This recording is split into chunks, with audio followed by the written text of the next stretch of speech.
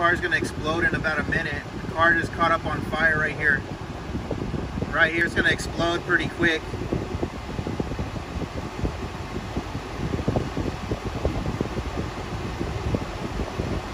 It's going to explode pretty quick.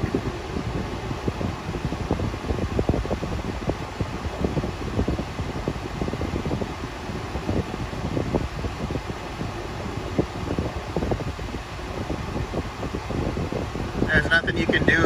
By the time I knew about it, but I mean, if you don't have a fire extinguisher or anything like that, there's nothing you can do, you know. And the store probably has one, but it's already too late. The car's done for. It's already done.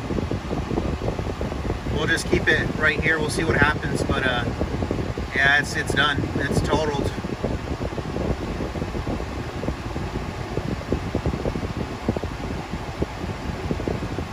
Fire department's coming, but it's already done.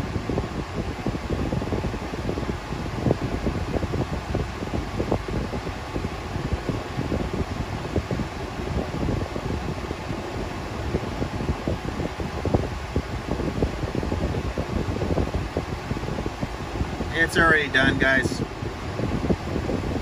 All you can do now is it's about a minute. But there's nothing I can do here. By the time that I found out about this, it was already too late. Because I always carry stuff with me for emergencies, but by the time I had seen this, it was already too late. So it was already starting fire. If they would have just put it out at the beginning when they saw it, but they kind of just stood by and looked. But of course, you know, you can't let it go too far. And yeah, just it'll burn. So. And the fire department, by the time they slow poke around, it's already gone though, so it's already done.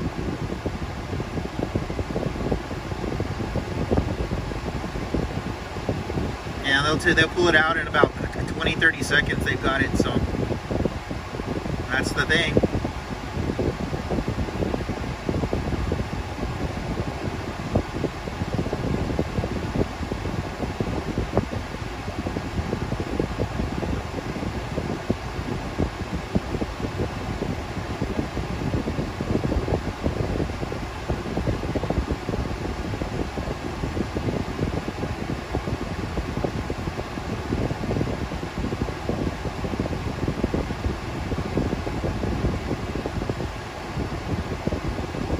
There it is, guys. I mean, you only have a few seconds to react. You know, if you don't react, when I saw it, there was already a flame, not too big, but I knew, I mean, now we have to decide if this was, since it's an older vehicle, now we're wondering, you know, because, you know, insurance will carry fire if it got comprehensive.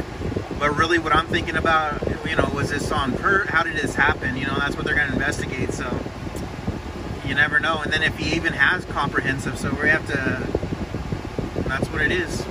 And that's all, folks. That's all.